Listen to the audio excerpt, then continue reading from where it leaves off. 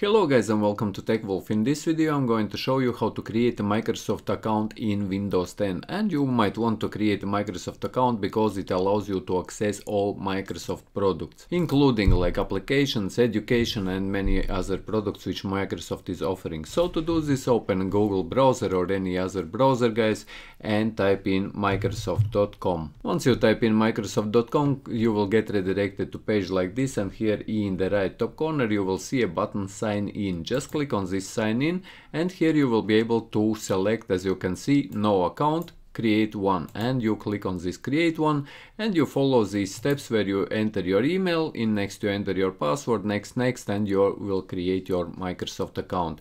After that you will receive email verification, verify email, and you can start using all Microsoft websites and you will be able to log in into all Microsoft websites. So yes guys, this is how you can create a Microsoft account. If you found this video useful, leave a like, share this video, subscribe to my channel if you are new, and see you in the next one.